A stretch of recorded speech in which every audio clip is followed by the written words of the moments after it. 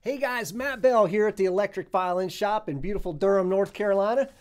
Today we're going to be talking about effects and why you might actually need some effects even though you think you don't, okay? One of the questions that we get from people a lot, like, hey, I don't think I need to use any effects, do I? What is an effect? An effect is anything that electrically manipulates your signal from the time it leaves your violin until it reaches the listener's ears. And we don't just mean like the whiz-bang, the really obvious stuff like distortion and synths and phasers and filters and stuff that's like, sounds like a spaceship landing out there, right? Maybe you just want to sound like a violin. And do I need effects for that? I've got a pickup on my instrument. I'll just plug it in, right? Well, pickups and even mics are not magic. They may need a little help to sound the way you want them to sound to your audience.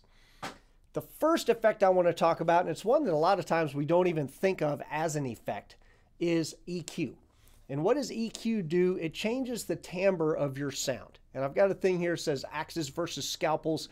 We may make some large sweeping changes to our tone. We may make some very precise changes to our tone. And it depends on the context. It depends on what our pickup sounds like. It depends on the room. It's all that. We can make large scale tonal changes or very small ones. I'm going to let you hear a couple of examples of a YEV electric violin with no EQ on it all. We'll call that a flat EQ. And then we're cutting at 3 different frequencies, and you'll hear that on the screen.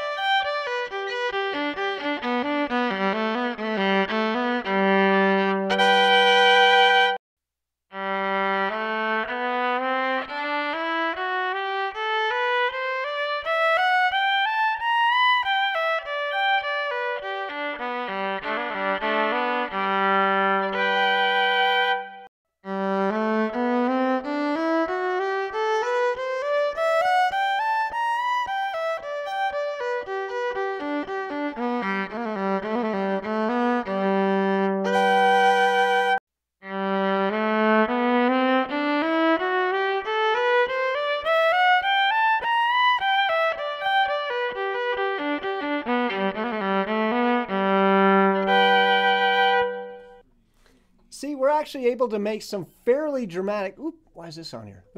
We're able to make some fairly dramatic changes to our tone just with EQ. We can make that instrument sound thinner, we can make it sound warmer, we can make it sound a little more balanced. And those are things that are kind of subtle, but you may want to be able to do that with your tone. So that's EQ. The next thing we're going to talk about is reverb.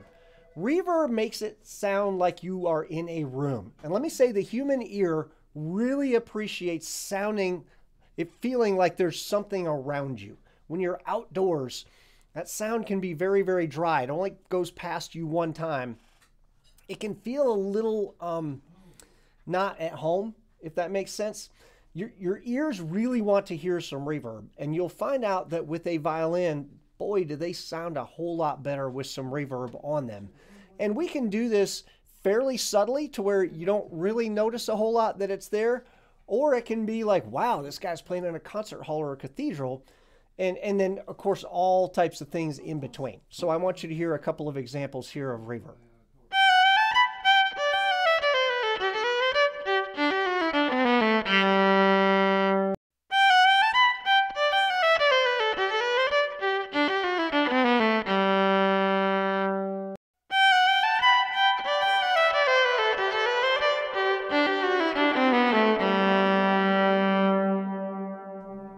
So you can see it just sort of really puts a little space around the violin. And if you're outdoors, you may want to go a little more subtle with it. So it's like, oh, it's not like he's playing in a well.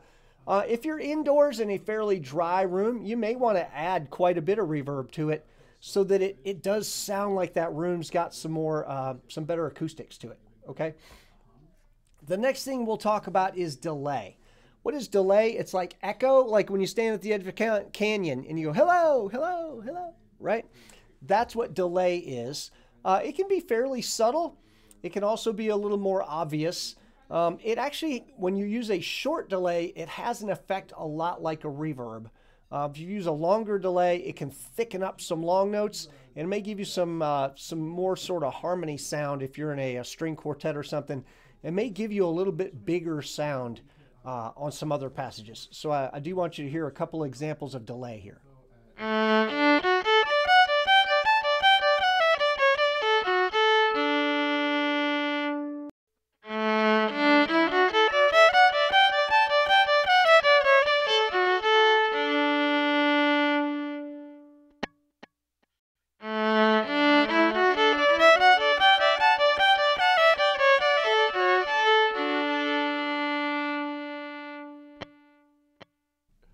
So obviously that last one is something that's probably a little more obvious than you really want if you're trying to stay with a very violin-y sound.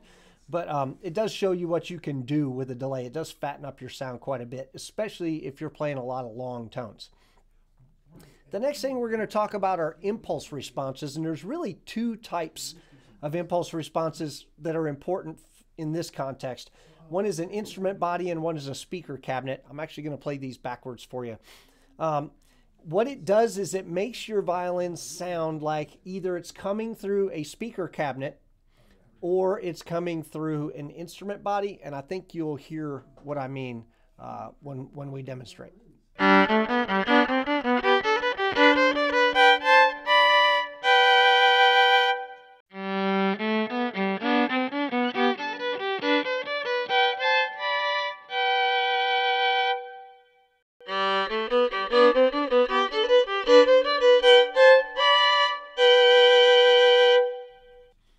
So I think you can hear that speaker cab sort of does tame the sound of the electric violin a lot. And then, of course, the violin body IR really makes it sound like, oh my goodness, that does sound like an acoustic violin. So maybe those are some effects that you would be interested in, even if you're thinking, gosh, I don't really want effects. Those certainly do make a big difference in the sound of your instrument. Now, the next one, believe it or not, distortion and overdrive, and you're thinking, no, I don't want to sound like an electric guitar. When we turn distortion or overdrive up quite a bit, yes, you do that, get that really crunchy, more of a rock and roll electric violins, electric guitar sound. If you turn the gain or the distortion way down, you can actually add some depth, some fatness, and some warmth. And I want you to hear these examples. I think you'd be surprised.